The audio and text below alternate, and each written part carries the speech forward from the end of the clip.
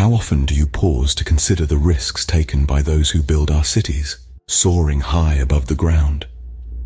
Picture a seasoned construction worker, Jack, standing at the precipice of a skyscraper under construction in the heart of Metroville. It's a typical day, the sky is clear, and Jack is high up, dwarfing the bustling city below. Suddenly, the unthinkable happens. A misstep. Jack's foot slips, and he's falling. The cityscape blurs as he plummets towards the ground, a terrifying freefall. The world seems to stand still. The danger is real, the outcome uncertain.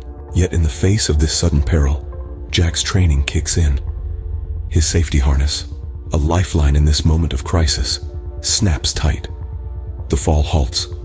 Jack's descent transforms from a terrifying drop to a controlled descent. He reaches for his emergency release, his fingers finding the familiar mechanism. With a swift movement, he activates it, and the harness begins to lower him towards the ground. As his feet touch solid ground, a wave of relief washes over Jack. He's safe. His colleagues swarm around him, their faces a mix of relief and admiration. They marvel at his calmness, his ability to handle the situation with such aplomb. Jack takes a moment, looking back at the towering structure that looms over them.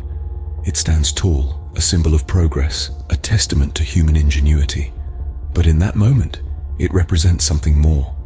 It underscores the importance of safety procedures and the resilience they foster. Every day, construction workers like Jack brave the heights to build the cities we call home. They put their trust in safety equipment and protocols, knowing that they can mean the difference between life and death. They understand that resilience isn't just about surviving a fall. It's about being prepared for it. So the next time you look up at a skyscraper, think of Jack. Think of the risks taken, the dangers faced, and the importance of safety and resilience. Remember that every structure standing tall is a testament not only to human progress, but also to the safety measures that protect those who make it possible.